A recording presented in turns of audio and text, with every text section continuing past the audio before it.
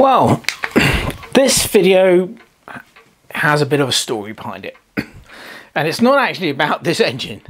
Well, not directly about this engine anyway.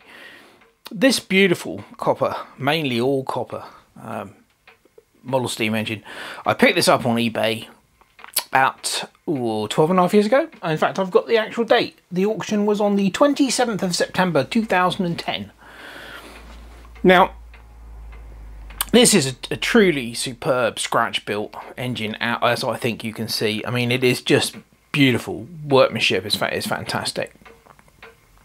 And I really like this engine. I must do another video on it because I did a video on it way back in 2010.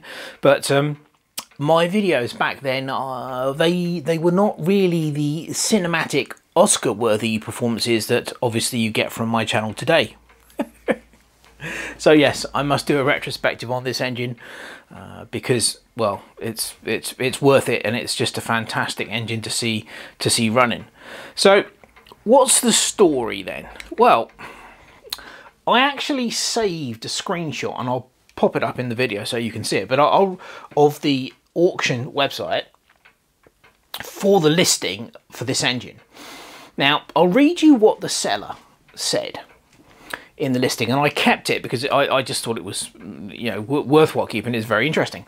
This is the largest and the last of the 5 model steam engines that we have recently purchased in an estate clearance. We believe they were all made by hand in the gentleman's workshop and are all copper and brass. And it goes on to describe this particular engine. Now, I remember at the time that there were other engines, but I don't remember what they looked like. I definitely bid on some of the other engines, but this was the only one that I won the auction for, and I'll tell you what I paid for it. I paid £46 for this engine plus £7 shipping, which I think was an absolute bargain. Now, to this day, I always keep in the back of my mind about these engines and the fact that there were 5. And I'm always keeping my eye open on eBay when I'm doing my general searches for, you know, model steam engines. And a week or so ago, I spotted this one. Now, I don't know whether these were definitely made by the same chap, but there are some glaringly basic similarities. Now, I think if they were, this was probably an earlier attempt because the quality of workmanship on this one is not as good as this one. But there are some glaring similarities. The regulator valve is pretty much identical on both of these engines, and I've not seen one like that on another engine. This one is, I think he made this safety valve. That's a commercial safety valve, the kind you find on model steam locomotives. The chimneys are exactly the same. The firebox is the same. The engine mount is the same. Now, obviously the crank's different on here, and so is the cylinder, but the construction is very similar. And it's got the same tube for the crankshaft on both models with the oiler hole in it. I mean, yeah, this one is on a metal base. Now, I put it on this wooden base. I went through a phase of putting these on wooden bases, but this had a metal base, and this one obviously has a wooden base. But anyway, we'll stick it on the turntable and we'll have a closer look at it. So there you go. It is, as I said, remarkably similar. Not quite up to the same standard, but I think he was learning his tradecraft on this one. It even has the exact same number of holes in the firebox on each side, which is 9. So yeah, it has a stay. The boiler has a stay, which again is you know, unusual in such a small boiler. It's not really necessary for the pressures that these things operate at. There are obviously some differences. This one's got a brass boiler, the other one's got a copper boiler, but no, I am pretty much convinced that this engine is made by the same guy, which I'm just so pleased about because I now have 2 of the engines that this gentleman made in his workshop, and they really are fantastic. So yeah, what am I going to do? Well, I am going to take it apart, clean it all up, and put it back together again. I believe that there's some insulation material on the base of the firebox which looks to me like it might be asbestos, so we'll need to remove that. But yeah, I'm sure it'll come apart really well and clean up really easily. So I think that's basically what I'll do. I may well sand down the wooden base to get rid of the burn marks. I'll see how deep they are in the base here at this end, but and then give it some finishing oil. But no, it really is a wonderful little thing, and I am, as I said, I am absolutely convinced that this was made by the same guy. So let's get it stripped down and cleaned up. Okay, so let's see if we can get this stripped down. Now I've loosened off the safety valve, so we'll take that out first.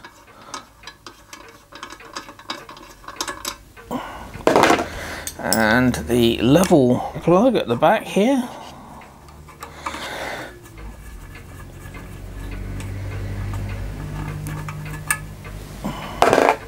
We'll take the chimney off next.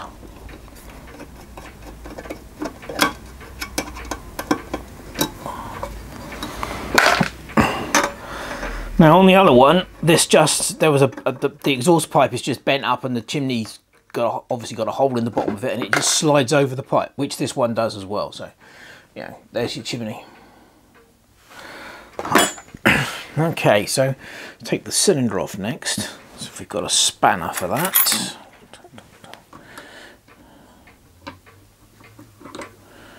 Yeah, this has actually been oiled, so this hopefully should all come apart nice and easily. Right, let's come back to that, as I'm going to have to turn that quarter turn at a time. Yeah, so that was no drama. There's the little cylinder and the piston, and he's grooved it, which again, that's another indication. Now, well, that's going to get sharp, but yes, there's 3 grooves in the piston, and the other one is grooved as well. So again, all indications that this was made by the same guy. Now there is a little tiny Allen screw, grub screw, which holds the flywheel in place. I've loosened that, so hopefully we should be able to pull the crankshaft out. Like this. Come on, that's a bit stiff. Oh, so there's the flywheel. Very, very nicely machined out of a lump of brass. And the crankshaft, all very well made. Right, so what's next? I think we will attempt to undo the nuts that hold the engine frame to their posts. Let's have a look. This is all 6BA stuff on here. Well, maybe not. Let's see if I got a spanner the right size for that. I think we've probably got a box spanner that's the right size for those. Is that going to fit? Go on, little bugger. Ah, there you go. Ugh, tight. But it's coming loose now. Oh, there's one. Oh, that one's a lot looser. That's all right.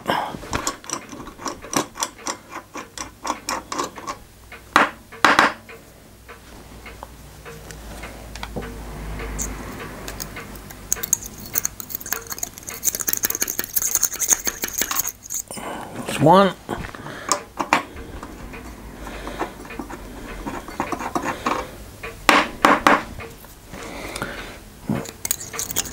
There's the other one. Well, that should be loose now, which it is. Okie dokie. Put those in there. I think we will have a go at this now. If I see I've got a spanner. That's the right size. Big enough.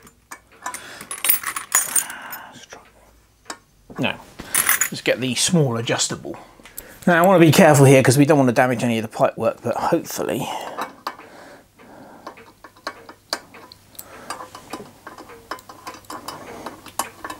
this should come.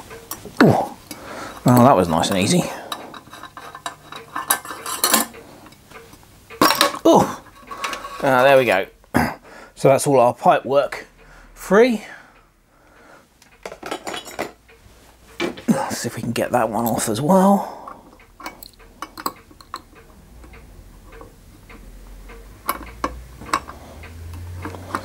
I think we're going to need a spanner for that. I think the jaws on the adjustable are just too big. They are. So we're going to definitely need a spanner for that one. Again, I think it's bigger than I... Yes, it is. Right, let's go and find a spanner. Well, the only one I've got that actually sort of fits is a 12mm metric, but it does go on, so we'll try that. Yes, it wasn't actually that tight. So good.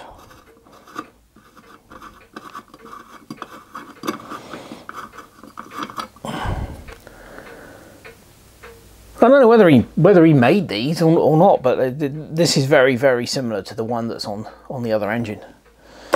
Okay, so where do we go from here?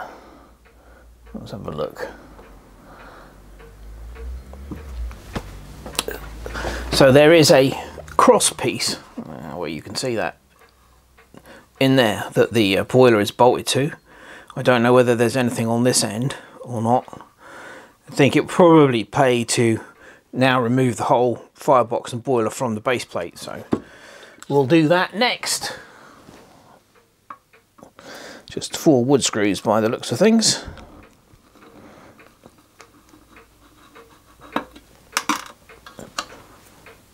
Yeah, self-tappers actually, I think.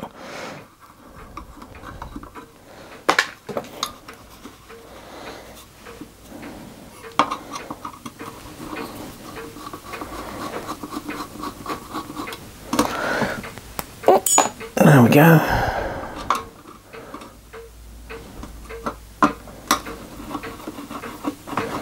Well, they weren't tight, so yeah, that's lifted that off of there so we can have a look underneath. Yes, I have a feeling that is very definitely asbestos. That's got to go. So there you go. It's definitely been fired quite a bit, so yeah, hopefully if I just remove that nut I should be able to get the boiler out.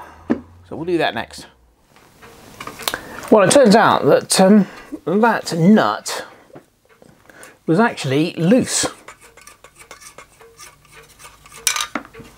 There we go, there's a washer on the end of it. So we're kind of hoping that's all that's holding the boiler in place. Ah, there we go. Yes. So there you go, there's the boiler. Interesting construction. It's obviously been rolled out of a sheet of brass and it's got a lip joint on it down that side. Nothing wrong with that, that'll do the job. It certainly needs cleaning up, it's fairly filthy.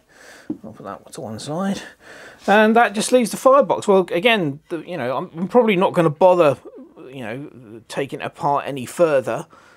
I might take these screws out. They just hold this cross member in place. That allow me to clean that up. But no, I think that'll about do it for the disassembly. Oh, I'll probably obviously take those off the base and then we can give that a good old sanding down. So yeah, I think that'll do for the disassembly.